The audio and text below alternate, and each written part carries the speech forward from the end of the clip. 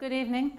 My name is Bonnie Roy. I'm the Emergency Management Director for the offices in Agawam, Regions 3-4 for MEMA. Kristen Jerome's our local coordinator for Region 4, which is Worcester County. And we're going to talk to you a little bit today about emergency preparedness. So who do we serve? We serve all residents. We also work with colleges, universities, communities, businesses. Basically, anybody in the state of Massachusetts that has problems with emergencies are people that we support. We work with our federal and local partners. We work with FEMA. We work with other state agencies, Mass DOT, Mass State Police, National Guard, and our nonprofits, Salvation Army, Red Cross. We just unfortunately had a fire in Fitchburg yesterday. And we're working with the community to set up a resource recovery center. So the community members that were affected by the fire can come in and meet with a lot of different state agencies and help be made whole. So some of those would be like Division of Insurance, Salvation Army, things like that. So this is some of what we do. And since there's not a disaster every day, thankfully. we do have day-to-day activities. It was funny, I got home a couple days ago and there was a bunch of little kids next door and they saw my car, which has the sirens and the lights and the logo on the side, and they came running up and they asked if I was a police officer. And I said, no, I said, I'm emergency management. So they were like, what's that? I said, well, you know, like if there's a tornado, we help out. And they were like, but there's not a tornado now. So, and how do you explain to little kids what we do every day? It's hard enough sometimes explaining to adults. I generally use the line, we're like FEMA, but we're MEMA. So this is kind of what we do every day. We work with the communities and other state agencies to make sure they have all hazards plans in place. So we're out there, we're talking to them about putting together an emergency management team in their community with all their department heads, anybody that's nonprofit, their schools. So they all come together, they can work on writing a plan and make sure that the plan will take care of them during a disaster. And then once they have the plan written, we provide all hazard training.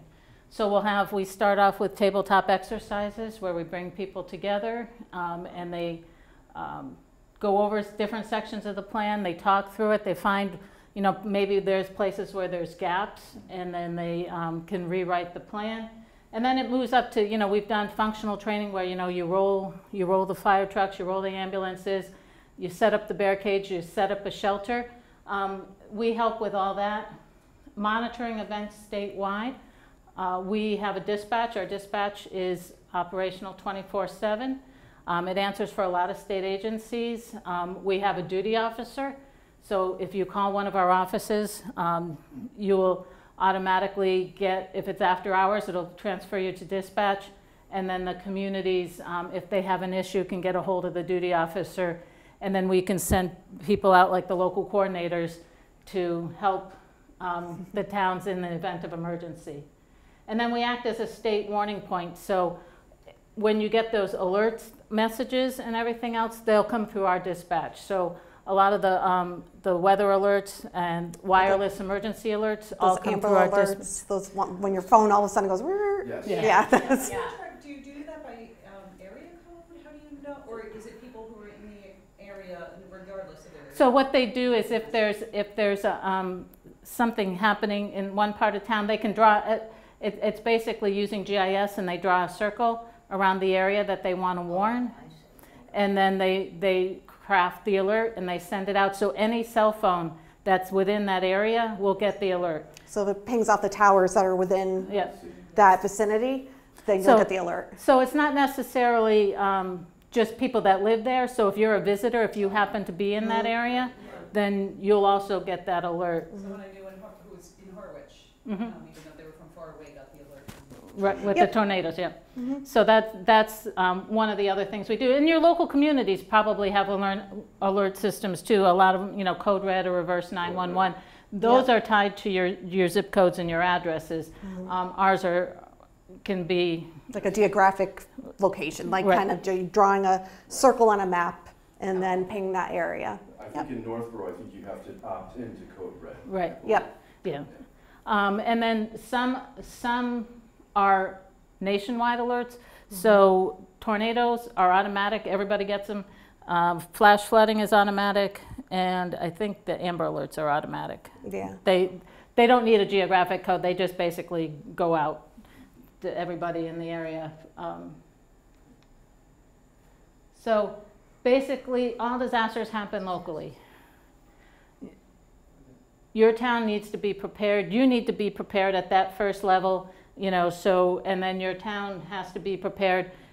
Once they can't handle what they're doing, they call us, and then so forth. We reach out to the federal government if it becomes too much for the state. But the bottom line is, it's going to happen here first, and so you guys are going to have to be the ones that are prepared. And FEMA has that recommendation, 72 hours is generally the time when you're preparing your emergency kit, which we'll talk about in a few minutes, that you want to be prepared to be on your own for up to 72 hours after a disaster. And that's about how long they figure can get aid to get rolling and get into places. You know, unfortunately, some places where the infrastructure is damaged, it might even be longer. You know, obviously, Puerto Rico was an example of that. You know, the Bahamas, which is not the United States, but so you want to make sure that you have a plan in place for yourself, which is what we'll talk about in a few minutes. So some of the disasters that have happened in Massachusetts, now not every disaster is a federally declared disaster. We have to reach a certain dollar point threshold. Most of the disasters that happen in Massachusetts aren't federally declared, but the state still has to respond, the community still have to respond. So all the disasters I'm going to show you, the next three, weren't a federal disaster. So these are the Cape Cod tornadoes just this past summer. Luckily, no one was really injured. It was just mostly debris damage. And then unfortunately, the one poor hotel that lost its roof. But it took them about a week to clean the debris. And the power came on within 2 days, I think, was the longest they were without power.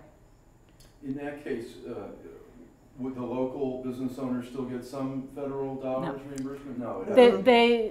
They might, sometimes they can be eligible for an SBA Small Business Administration loan, which will allow them a loan to rebuild. But generally that also has to reach a threshold of so many businesses. So unfortunately for that person, it would just be their insurance covering it. Yeah, because it can cover like lost wages and stuff like that, but again, it falls within, you know, it has to be a certain threshold. There has to be a certain amount of businesses that were affected, a certain amount of days. So then we had the Lawrence gas explosion. So that went on a lot longer. People were displaced up to 3 months. The state, you know, moved in and helped. Well, actually, the gas company paid for it all, but the state helped organize temporary housing in hotels, in trailer parks. They brought in RVs to house some of the residents. And then they also had a 1,000-person shelter open for anybody that, you know, needed sheltering beyond that. So again, these were people that couldn't go back to their homes for up to 3 months. So it's something, you know, it can happen. And then we had one in Worcester County in 2018, the Webster-Dudley tornadoes. And there are two separate tornadoes a week apart. The first one hit Dudley. That was mainly debris damage. And the power was out for a couple days. You know, some homes had roof damage. Unfortunately, a week later, the Webster one hit, and that took out a big chunk of Main Street, as you can see. And they ended up having to demolish two apartment buildings. So, you know, those people were, had to find, you know, permanent housing somewhere else. Again, there, we opened a resource recovery center to help with, you know, getting them immediate needs and working with some of the rental agencies to find them housing to move forward with. So basically, these are all things that have happened in Massachusetts within a year. So it's one thing, this is why we are, you know, talking about being prepared. Is the Resource Recovery Center a temporary location, a mobile location? Or it's generally in a community building, usually a senior center or a library. The one on Wednesday that we're doing is going to be Knights of Columbus. Knights of in Columbus. Pittsburgh. So yeah, we usually look for some place that has room where because we set up tables and chairs, make kind of like stations. So there's the different agencies and nonprofits people can go talk to. And so it could be anything from like a library, senior center, town halls we've used. This time, like I said, Knights of Columbus, senior center in Sturbridge, we did that one. Yep. Oops. I think we went too far. What, was it going on its own? Yeah, it decided to move forward on its own when I wasn't looking. So again, with this, we've been doing this for many years. So this was our first mobile command center back in 1964. We had one of our local coordinators from our Region 2 office, which is South Coast, retired today. He remembers working in this for flooding in Boston back in the 60s. And back then we were called Civil Defense. Yes. So we're a Civil Defense Agency back then. Yeah. And this is part of what our fleet looks like today. So we have, this is our mobile emergency operations center. We have 2 of them. So we can bring them, if we brought them, out to Dudley so that we can stage near where the incident is, and then we have a place for the town unified command where police, fire, emergency management can come together and plan their response. So we have 2 of those. We also have a mobile command, mobile MCST communications trailer. So that can be used for dispatch if during the tornado in 2011 in the western part of the state, Munson lost their dispatch center. So, you know, we can bring that out if they have to dispatch until they can get it repaired. We also have shelter trailers with cots, and we have pet shelter trailers with pet sheltering supplies. So we have a lot of resources, and your emergency management directors generally know what resources we have, but that's what we have available to help the communities.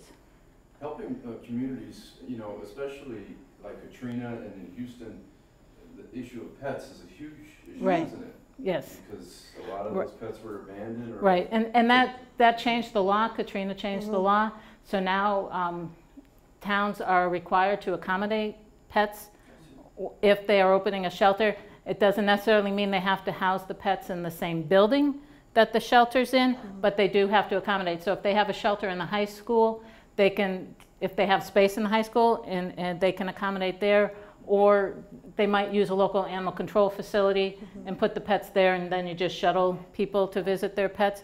And Worcester County has a DART team, which is a disaster animal response team, that goes out and responds if we have to open shelters to help set that up, and they have cages and ways to register the animals and everything else. Yep. So again, it's not if, but when. Keep in mind that something will happen eventually, so it's best to be prepared. So are you ready? You want to make sure you're informed, you know, keep an eye on what's going on. Know what resources your community has. Make sure you have signed into your reverse 911 or whatever alerting system you have. Know what risks. Are you in a floodplain? You know, if you're at the coast and you're even on Cape Cod on the vacation, are you in a hurricane evacuation zone? Do you know where you're supposed to go? You know, do you have hazardous material? Are you near a highway or a railroad track? You know, where there might be some hazardous material issues. Again, know your community's alerting systems. Pay attention to weather warnings. Call 211 with questions during emergencies. So 211, I can hear the train. See, there's railroads here. Yeah. So that's one thing to keep in mind if the train derails. Yeah. 211 is an emergency number. We don't want people calling 911 to ask questions. And the police, that is one of the things the police say, is they get a lot of calls during an emergency asking when the power is going to be back on, or, you know, what roads are closed, or where is the shelter. That's what 211 is for. So you would call, your community can leave a message with 211, here's all our emergency information. Residents can call 211 and say, you know, I live in Northborough and they can read what messages are there for you, tell you where your shelter is, what the hours are, things like Kind of that. central messaging. Right. Yep, for non-emergencies. Do the schools, now I'm thinking about children in the schools, what do the schools get for warnings? The same. How do you contend with that? For like what type? For like weather warnings or? Yeah, or any emergencies that are coming up, you've got a lot of kids in school, what's the procedure there? Well, generally, if there's something that is a known risk, like hurricanes are something we know that's coming ahead of time, the schools are generally follow that.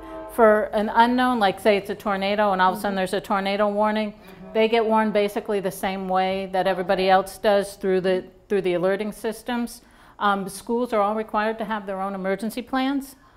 So schools have multiple emergency plans because they have plans not only for natural hazards, but they also have ones for, active threat issues, Okay. In many cases, they shelter in place. And a lot of times they shelter in place. Yep. They also, most of them have reunification plans. So if something happens and they have to leave the school, they usually have a place identified where they can bring the students to and how to reunify them with their parents.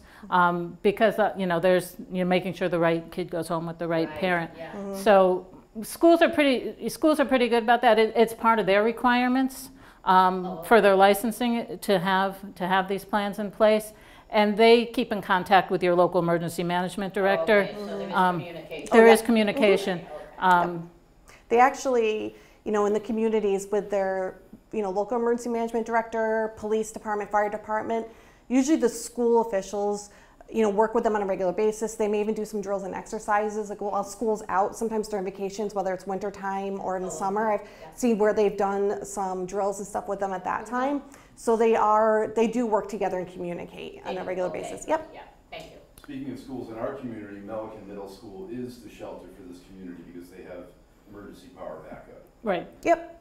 And generally during a larger emergency, once the emergencies happen, schools are going to be canceled. So most communities, their schools are their primary shelters because you're not going to put the kids back in school. Sometimes, the schools. We've had it happen actually. Yeah. So up in the Berkshires in 2011, when Tropical Storm Irene came through, there in Williamstown there was a whole trailer park area that there was between 250, 300 residents there that all lost their home from flooding. And so it was an isolated area of town, but it was devastating for the area that got hit. So the school was used kind of that recovery center, like how we talked about we're doing one for the fire in Fitchburg. Well, we did that for those people as well. And school was still going on, and they sectioned off, like we just used the gymnasium. So we were in there and we had, because that was our year of many disasters in 2011, we already had FEMA in state because the tornadoes had happened 2 months prior.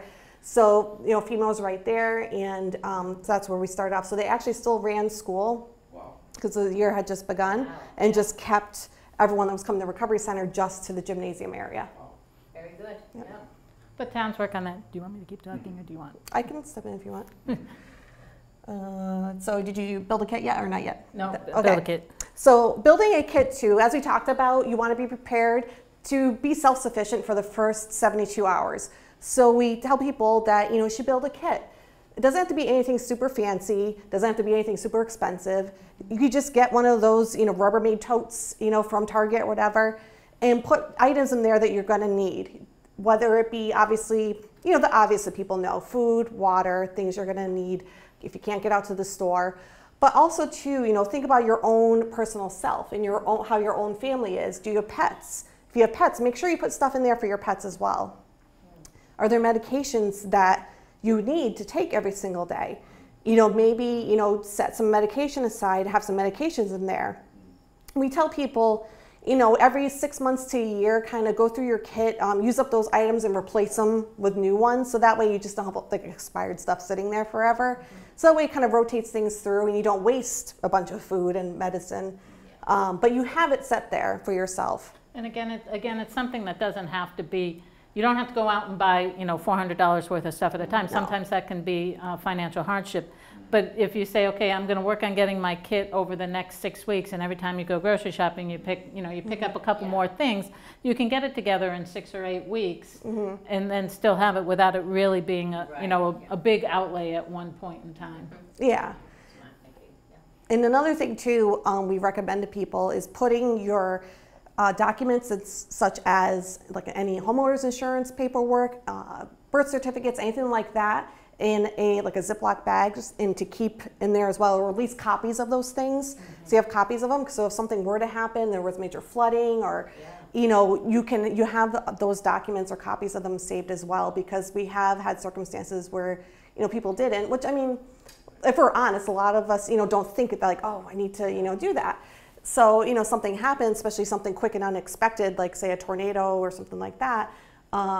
And then you have to go through the whole process to get those all over again. So another thing too we talk about is having a plan. Again, you know, it doesn't have to be anything big and fancy, but have a plan with your family, with your neighbors, with friends. I had done a similar talk a couple weeks ago at the Senior Center in West Brookfield. And some of the people there were talking about how, you know, they're good friends with their neighbors and they communicate with each other, and at times when they have had power outages, you know, there's one person's house that has a generator, so they all know everyone goes there, and I'm like, perfect, like there's a plan. Doesn't have to be anything big or complicated, but you've made a plan. You guys communicate and talk, especially, you know, if you have children and pets, as we kind of discussed too. You know, it's great to try to find out ahead of time information. We know how crazy and hectic it can be when something bad has happened and everybody's trying to get the same information at the same time. You know, phone lines may be down or might be spotty. So if you have a pet, maybe, you know, contact your community's emergency management director or your, you know, local fire department, someone to find out, hey, I've got pets. If we were to have a, you know, a storm, something to happen where we're going to be in a shelter, where would I take my pet? Do we have a designated pet shelter in our town? So that's another piece of a plan too you can find out. Or, you know, say if you have, you know, friends or family that live the next town over, or maybe just, you know, other side of the town, you know, you can make plans to go, you know, stay with them. If something were to happen, can my dog stay with you if we have to go into a shelter? So things like that. Again, doesn't have to be anything super complicated. We did bring a couple pamphlets with us tonight. You can take, we have one, this is made by our agency, so this is Massachusetts specific. And then there's one that FEMA puts out, and it's about preparing and making a plan for yourself and your family. So we have those there you can take with you. So here's a picture, an example of an emergency kit that someone put together. Again, doesn't have to be anything fancy, but you have stuff in there such as water, food. Again, and now we got our little pet kit there.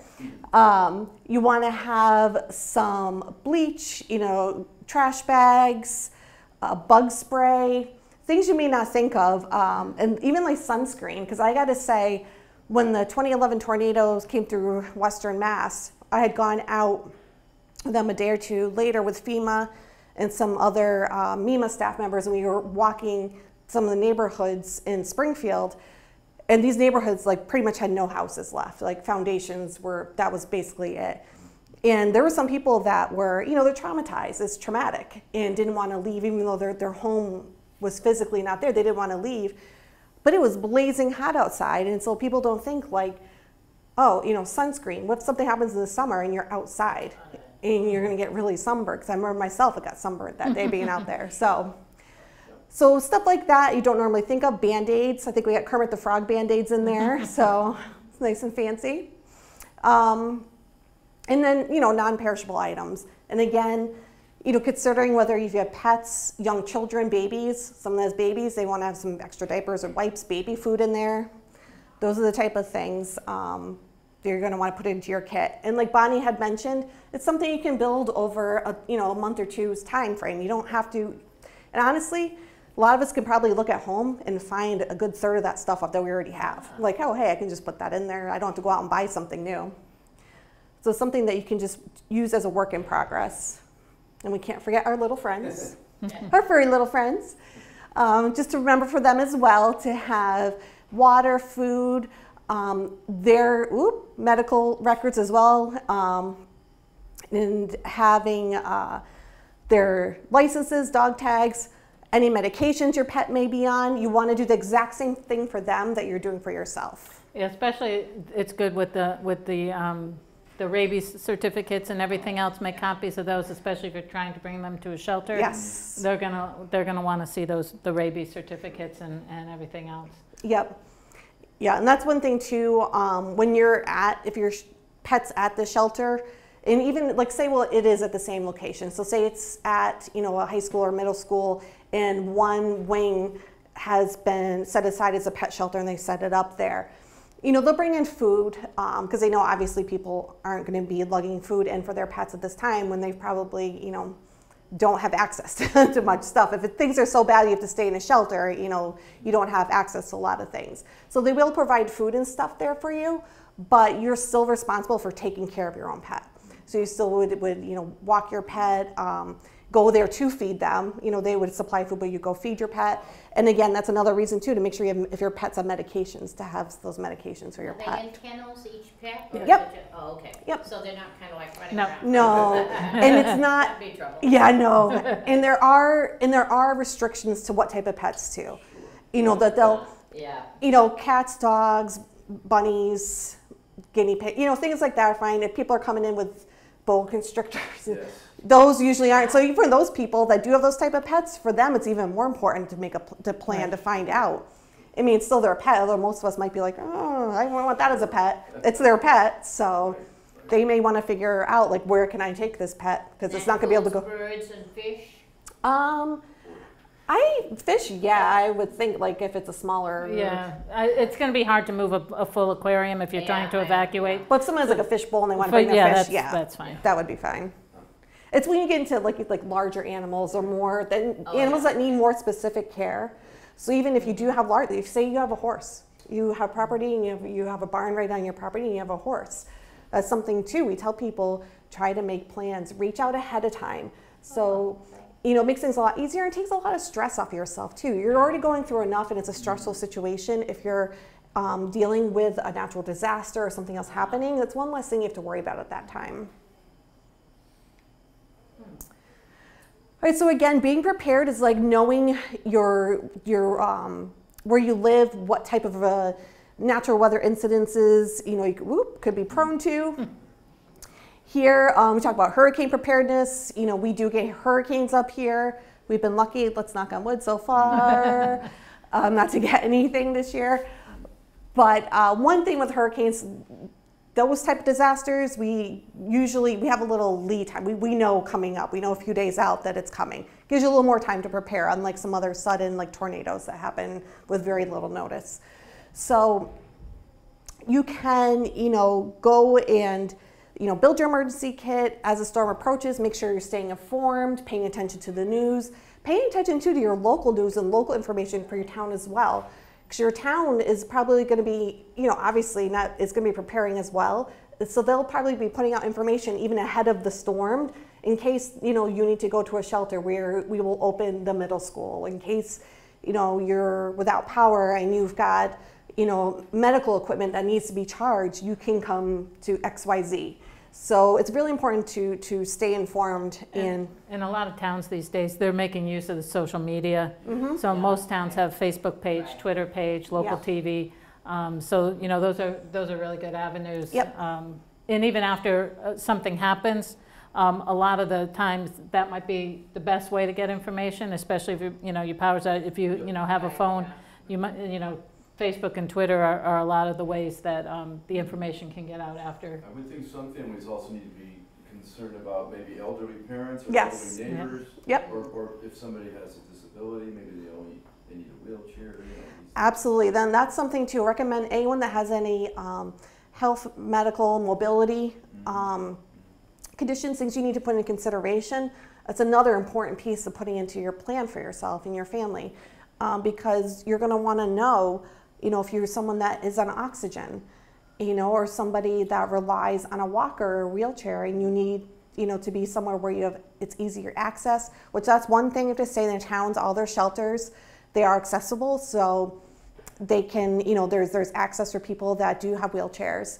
And also there is, for shelters and shelter layouts, and we do a sheltering training for communities, there's a way to lay out cots. So there's cots that are a little bit larger for people with medical issues that may need a little additional space. We actually give them a bigger area so they have space to have their durable medical equipment right next to them, or their service animal, because that's the one thing, a service animal can go into the human shelter with their people, but it's only service animals, not comfort animals. So the only questions that can be asked of someone that comes in, if say it's a service animal, you can say, has this animal been trained to perform a job, and what does this animal do for you? And that comes down to pretty much dogs and miniature horses. Yes. So those are the two that will be allowed in if they are a service animal.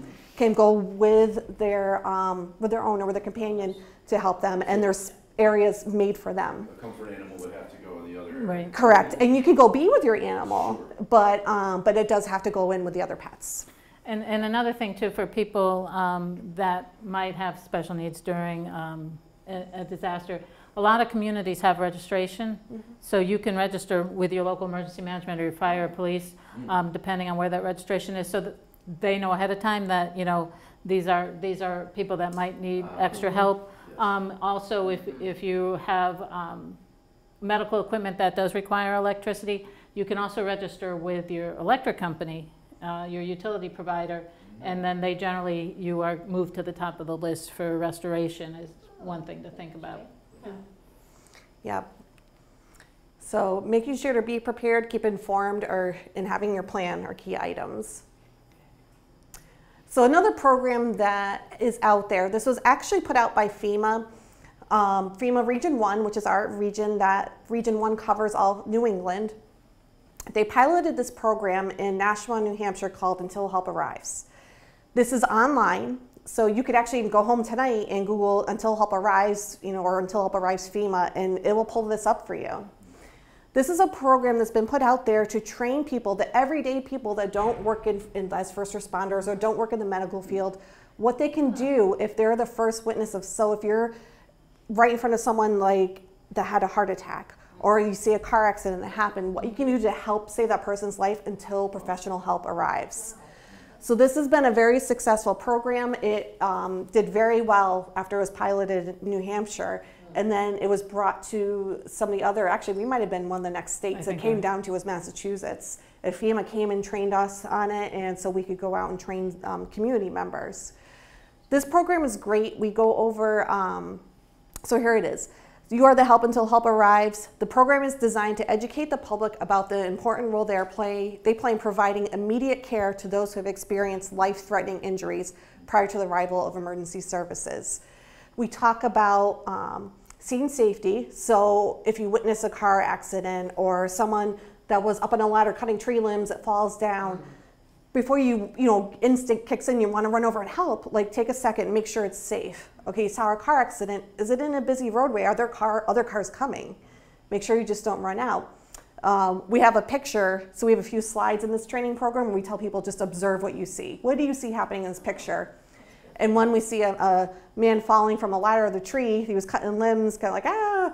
So people are like, oh yeah, I can see, the person's falling and the ladder doesn't look stable, that might be falling. We also had a chainsaw in his hand, the chainsaw is falling. So it's like, you want to kind of pay attention to your surroundings.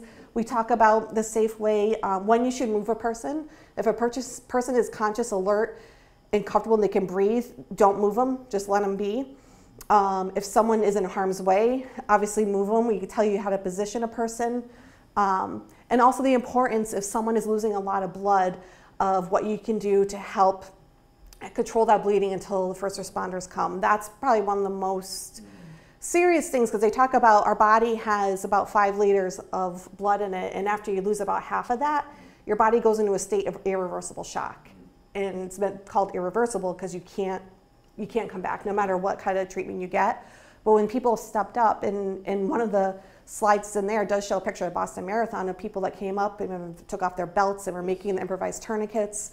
Saved a lot of people's lives. So we talk about, putting pressure on someone, when you should put a tourniquet on, Do as anybody here know the proper the areas you can use a tourniquet? Yeah. I like to say, you know, as much as it may be someone you don't like your horrible mother-in-law, like if they're bleeding in their neck, don't put a tourniquet on their neck. That's not a good thing. But if it's the arms or legs, you put the tourniquet on them and you would go above the wound. So you want to go above where they're bleeding from. If it's anywhere else in their body, then you would just apply pressure. So you get, you know, towels if you can, whatever you have. And if nothing else, just at least apply pressure until the first responders come or until you physically just can't do it anymore. I would think electrical lines also may come into play, Right. depending on. Yes, that's actually another slide that's in there too. It's not in here, but no, it's not in here, but it's in that training. That's exactly when we show a car accident, a car crash into a Right. pole, Right. and then we say, what do you see here? And there's lines down. Wow. So yeah, you don't want to go running over if there's, because you're going to be the next emergency that happens if that's the case. And that's where we tell people if it's a circumstance where it's not safe for you, because it's not always safe. You may want to help. You know, people almost always have the best intentions and want to do everything they can to help, but sometimes that just may be calling 911 right away.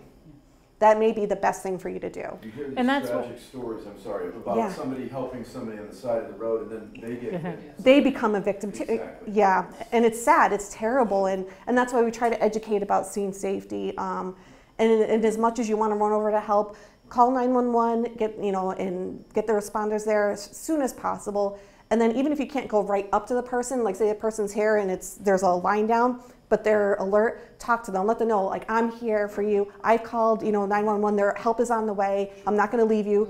Even just the comforting words and staying there, even if that's all you can do, doing that helps a lot. Right. And don't assume just because you see people with phones that they've called 911, because a lot of times they haven't, and a lot of times, unfortunately, they're just filming. So Yeah. you always want to make sure if you see something, make sure you make that call to 911, because you don't necessarily know, unless somebody has definitely said, I have called 911, if no one, you want to make sure that that call gets made. Yeah. So there's my contact information, but that actually the telephone number on there is to our office. So if you were to call that number, you would get it. That's our main line to our office, and you would get any one of us. There's 4 of us that work in the region 3-4 office. That's an Agawam that covers, again, all the central and western Mass communities. Is there any other questions that you guys may have? Something that maybe we didn't cover, or something you want maybe a little more questions in depth regarding certain topics? Curious, I mean, you hear about sometimes the National Guard gets called. Yep. Is that the governor that calls the National, or he determines when the National Guard gets called, or is that a Yeah. MEMA, or That's the governor. So National Guard is through state, so that's the governor. that's the governor? Yep. Yep. And You they, interface with, it could be the Red Cross, the National Yep. Guard, and other partner organizations. yeah, we work with a lot of the volunteer non-for-profit organizations like Red Cross and Salvation Army, actually on a pretty regular basis. We've got a really good partnership Right. with them. So we work with them even when there's not emergencies. We include them in our quarterly meetings we have with towns. We invite them either as guests or sometimes even as speakers to talk about maybe some new initiatives and new programs they have out there. That's a great thing. Like for us, the important thing is for our piece of our planning is building those relationships ahead of time. And that's why, telling people to, whether it's, you making your own personal plans and relationships with friends and family, just like with us, with these organizations, we try to also do that ahead of time too, because the worst time to try to get in contact and meet up and with someone who's at a time of emergency when you really need the assistance now, if you build those relationships ahead of time, it makes things go a lot smoother. Is it also true that now they're sending like social workers to some types of events, active shooter events? Obviously, they need mental health emergencies as well. We do that actually at our recovery centers. Okay. So when we do, it doesn't even have to be a big, huge, like a national, a federally declared disaster. When we have large scale fires, which seem to be for the most part, fires and tornadoes is what we've been having to have our recovery centers for. And we always have someone there for Department of Mental Health to help, because people are, traumatized. It could be someone before that's, perfectly fine, doesn't really have any, anxiety problems that they deal with on a regular basis, but you witness something traumatic, something brand new. So we always have someone there, people to talk to. And we usually also have someone from like spiritual care. So we have someone too that comes in to help with counseling and guidance as well through that. Chaplains from fire departments sometimes come, yep. And so we have fire chaplains come in at times. I know I worked with FEMA and the communities in the 2011 tornadoes. There's a long-term recovery program. We actually got a grant from FEMA. It was a pilot grant. And the recovery for that tornado, and it wasn't even, and this is just talking about the personal side. I worked on the side that worked with the people that lost their homes, not with the towns and like roads, bridges. I worked on the people side. The people side, we went for a year and a half and it still wasn't completely done. So there's a lot that goes into it, for sure. Just so we get it out to the public, Dana, the local emergency planning coordinator here in town is Mike Barowiak. Yes. And we can get maybe his name and contact information on the tape. He wasn't able to come tonight, but Mike, I know he meets here at the library. He about twice a year they have a LEPC meeting, and they do, you know, like you said, tabletop planning and all of that. Yeah, he's great. He works with, like, we work with him, you know, so it's one of our towns that we cover. So he comes like these quarterly meetings I'm talking about, and where we have Red Cross and stuff. So it's great because your emergency management director has been to these and engages in that. So it's a great resource for people in your community. Are you already planning for the scenario that happened, I think it was in Florida, when there was a hurricane and elderly people they couldn't keep their bodies cool, it got very hot, there was no air conditioning. Like, is there a way for the community to be able to be mobilized to a place where enough hands could have kept those people alive? Well, Massachusetts is lucky because we have, it's called MassMap, and it's an organization of all the nursing homes. And rehab facilities. And you know, assisted living facilities and everything. And they have a very strong mutual aid plan that they've practiced, and it's one of the better ones around. So if something, because Florida, it wasn't all of Florida, it was, you know, a couple communities. So if that happened, you know, say the Cape, when they had the Cape Cod tornadoes, and maybe they lost a couple nursing homes where they couldn't, it was hot and they had to move people. Those plans are already in place. They have identified every nursing home, assisted living type facility has identified a place where they're going to move people to. They've identified the transportation ahead of time, so they know where they're getting shuttles and ambulances and everything else. It's, there's family members. Yeah, they've got to actually, Bonnie's right, Massachusetts actually has a really robust plan for that, which is awesome. Thank you so much. Thank you for having us.